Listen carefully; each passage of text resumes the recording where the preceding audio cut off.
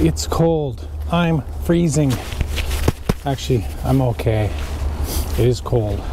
Working the tripod, the camera, my hands get cold pretty fast.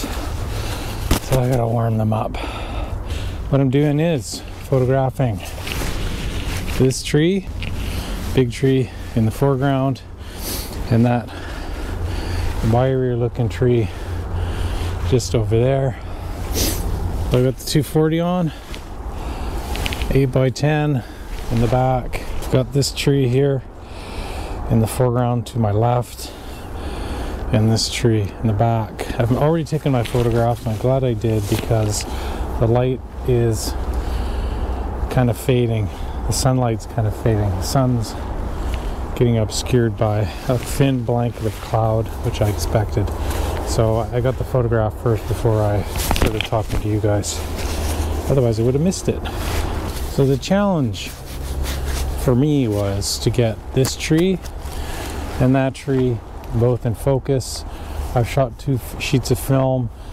For the first sheet of film, I made some adjustments on the camera. I used a front swing. I don't normally use that so often.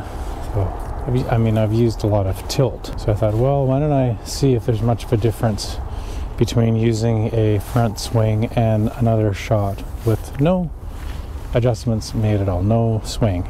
So what I did was I put a little bit of swing, actually quite a bit. And I swung to the left.